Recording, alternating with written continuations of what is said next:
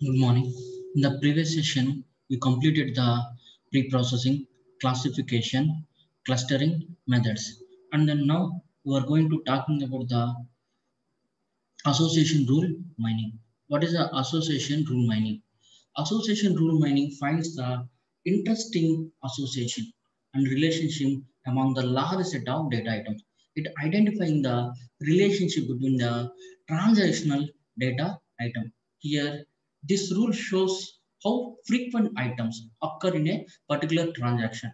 Here, this typical example is a market basket analysis. In the market basket analysis, if you go to the supermarket, you will find the onions, potato, and then bread and milk.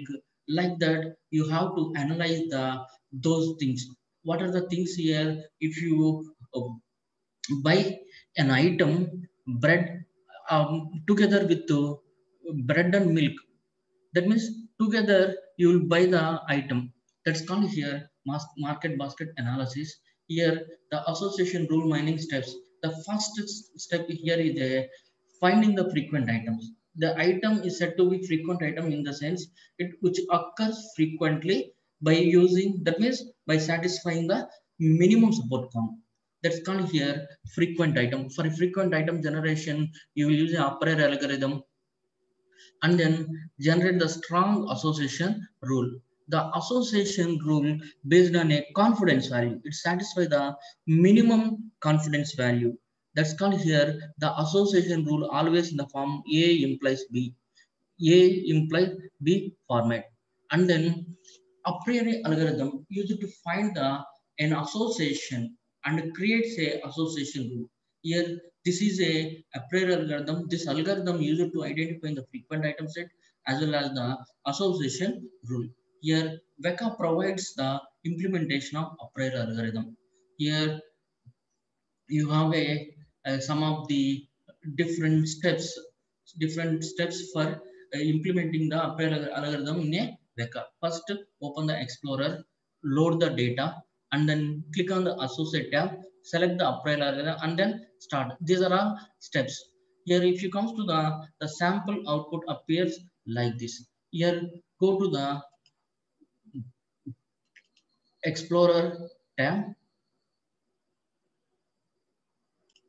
go to the WEKA GUI. Here identify the applications. That means in the first class we discussed these things. Click on Explorer.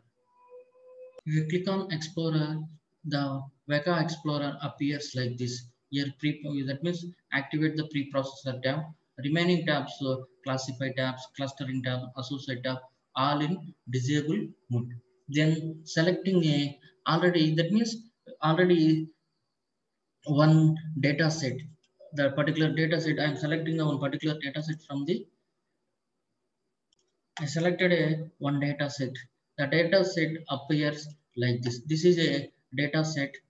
In this data set, you will identify the transaction ID T1, T2, T3, and so on, T9, and then the item list. All are nominal attributes.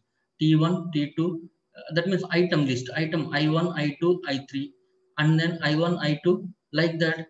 The data set appears like this. That means I am taking this data set. That means how can you perform in the Explorer? This is a Explorer. That means here you identify the each and every attribute. Here number of instances, that means number of rows 9, and then attributes 2, and then if you comes to the attributes, if you select the transaction ID, and then if you select the item list, these are all different attributes as well as the visualization. And then next click on associate tab. Here, if you click on the associate tab, here you will identify the different association algorithm. One is Apriori algorithm, FE growth algorithm, filtered associator. That means you required a priori algorithm. Click on a priori algorithm and then click on start.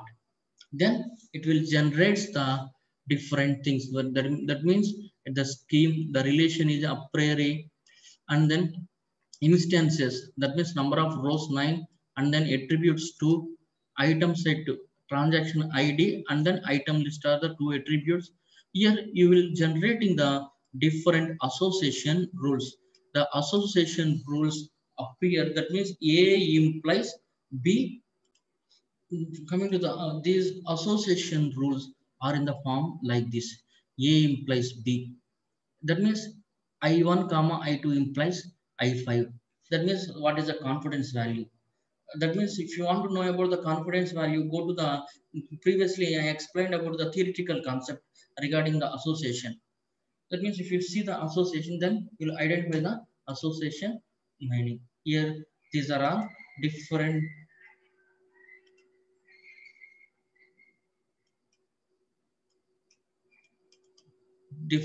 association rules.